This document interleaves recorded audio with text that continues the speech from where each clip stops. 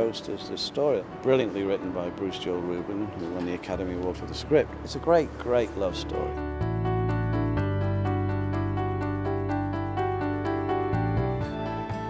I had a vision of what this musical could be, and this idea in my mind that Ghost wasn't finished as a movie. It had another life to live, and I couldn't wait to give it that life.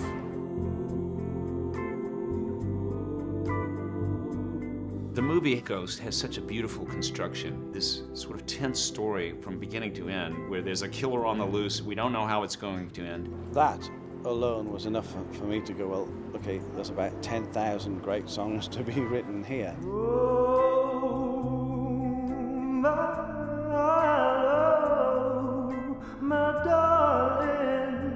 We have a magician on this show who creates a moment on stage, or a series of moments that are things you have never seen in your entire life.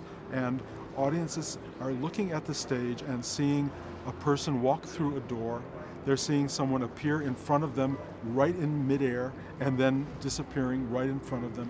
These are things you don't see in life, and they are happening on stage with the emotion of the story. So you're seeing magic where you don't even have time to say how did they do that because you're too busy crying.